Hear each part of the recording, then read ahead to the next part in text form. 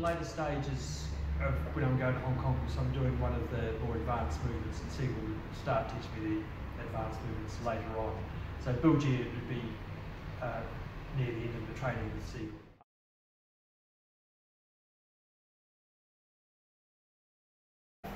Yes, and I got to the level that he was taking me much more seriously, and he was starting to train me hands-on much more than the other people. Initially when I started going, he would walk around the room.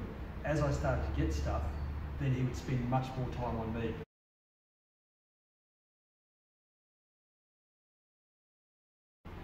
I did it well enough that he decided to refine it. With everything he did, he always let me do it. There was never any point where I've got it now and he can't stop me. Same as with my students, I can always stop them. It's not about that. But I did it well enough that he says, okay, that's a good start. And then usually what he'd do that he didn't do in this video is he'd let me do it and then he'd stop me and show me that I couldn't do it, and then he'd give me a chance to get back again.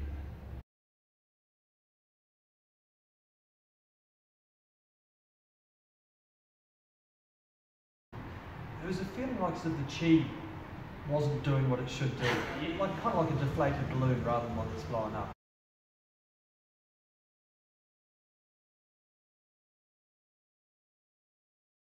It's very hard to describe. You get a feeling that it's going to work. You know it's going to work. The interesting thing with that is that I find that with my students too. It's suddenly changed when I teach people that with my senior students, rather than years ago they used to say, was that it? Never happens now, and quite suddenly they stopped from saying that to saying, I knew it was going to work, you know, and that's when you are actually doing things right.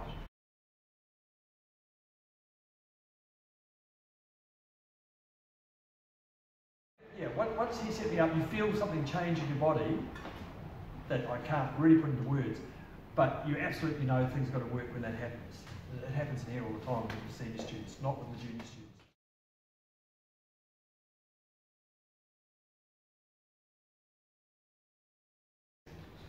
As long as it's not Sigung stopping me, I feel really confident.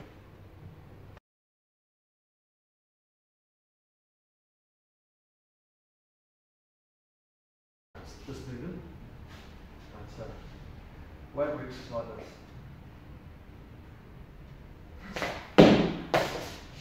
Now, in the state, the wrong thing to do is to push on that foot there all the time. If I push there like that, then I'm pushing up the body, nothing's going to happen. Has that in it, so it draws in, you're actually drawing in and turning at the same time, not pushing around like that. If I push around like that, I'm running out of the line all the way I do it. This way I'm just drawing into myself. So the second describe it is that everything comes into the one point. He actually said one time that this is the most powerful movement in Wing Chun. From here.